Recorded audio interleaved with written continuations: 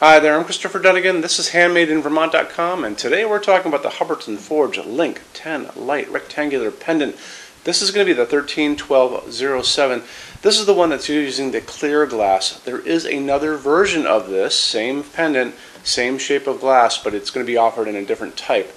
Two different types, actually. It's going to be offered in clear with bubble, and it's also going to be offered in white threading.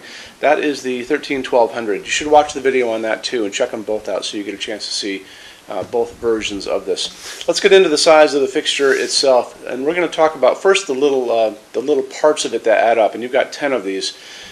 So 16 inches high and about 3 inches wide, and that's going to be the glass with little holder before you get to the cable coming up.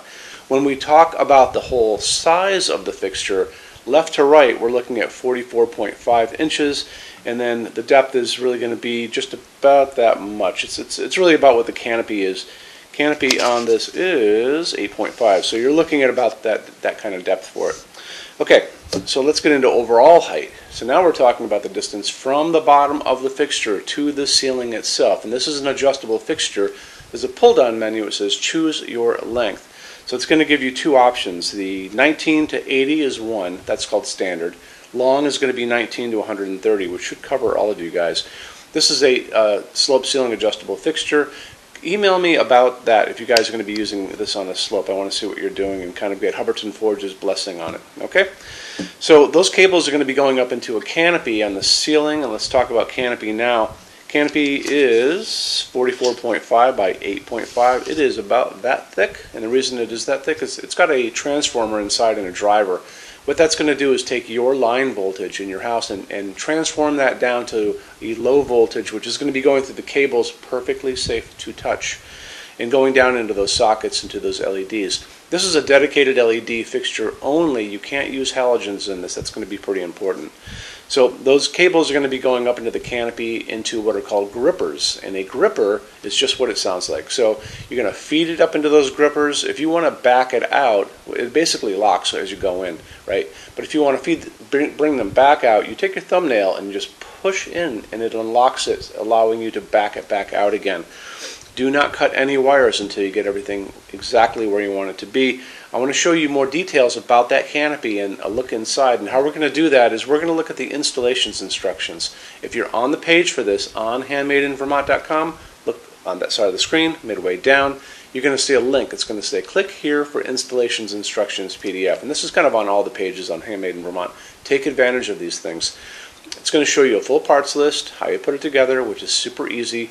Coming in at 39 pounds, it's going to be hanging from a junction box just like this, but there are other places on that canopy in those installs, instructions that you're going to see. You're going to be attaching it to your building as well, so this is a good time for you to see that.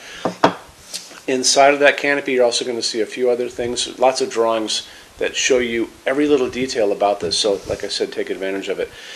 Those little grippers are always going to be kind of a silver color, almost like a chrome color. The cables are always going to be kind of a silvery gray.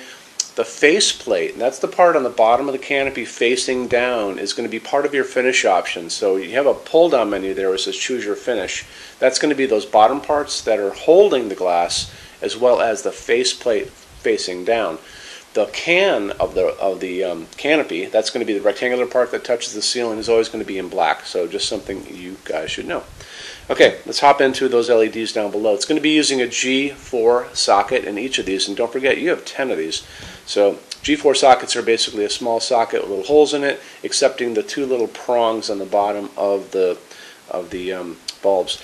And those G4 bulbs, you're going to be maxing out at 4 watts in each of these, okay? It doesn't sound like a lot, but a 4-watt LED is the equivalent of a 40-watt halogen, and a 1.5-watt LED is the equivalent of a 20-watt halogen. And there are bulbs in between there. There's a 2 and a 3-watt. You're maxing out, like I said, at 4. So, and you probably wouldn't be able to find these bulbs anywhere above 4 anyway.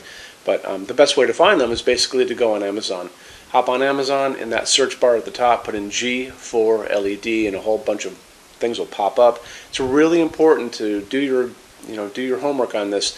Look at those very carefully, because you'll notice some of them are dimmable, some of them are not dimmable. This is a dimmable fixture. If you want to go that direction, make sure you buy dimmable versions of the bulbs. You can also choose the color temperature. So you'll notice they kind of start at 2700 Kelvin. That's considered very warm white, and that's almost like an incandescent bulb that's been dimmed down. That's that kind of yellow light. 3000 Kelvin, there's some of them there.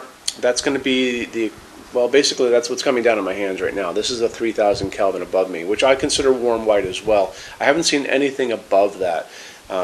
On this fixture, because of the glass, you know, if you do the 2700 Kelvin, which I think you have more available on there, it's going to be, you can get it to look almost like a pretty candlelight. Let's get into finishes now. If you're on the HandmadeInVermont.com website, look over on this side of the screen. Midway down, you're going to see a tab. It's going to say Finishes Help Guide. Click on that for me.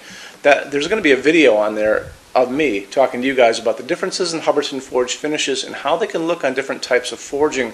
I'm going to be talking about a chart a little farther down on the page. You'll see it next to me here.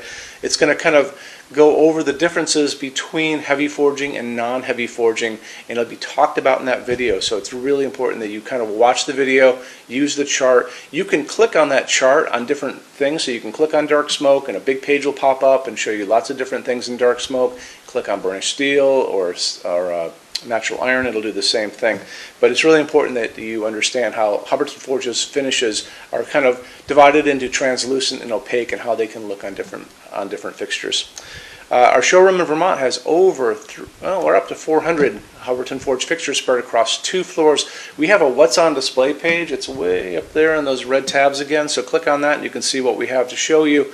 That changes all the time because we're always adding things as they come out.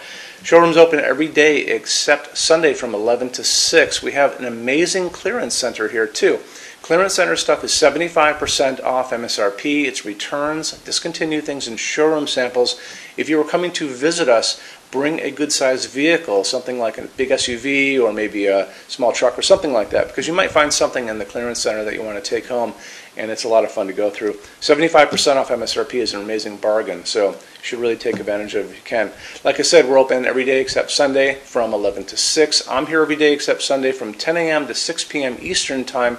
You can call us at 802-446-2400 during business hours. You can email us 24 hours a day, 7 days a week, all the time. We love to answer emails. When you buy your Hubbardton Forge fixtures from HandmadeInVermont.com, shipping is free to every state except Alaska and Hawaii. There's no tax if we ship out of the state of Vermont, and we're the only dealer with 90-day returns and no restocking fees. No one else even comes close to that. Some larger items are non-returnable. We'll always tell you about that. It'll be in the description thing, that part of the description underneath on the very bottom. So keep an eye out for that. We also offer a rush program. Hubbardton Forge generally takes about 3 to 4 weeks to get product out. They don't stock anything. That's how you're going to get all your finishes, your adjustable ranges to play with, all those things. We can cut that time in half, and it's super inexpensive. If you want to know more, drop a quick email, and I'll walk you through the whole thing, okay? So if you guys have any other questions, let me know. Love to see you in our showroom sometime, and have a great day. Take care. Bye-bye.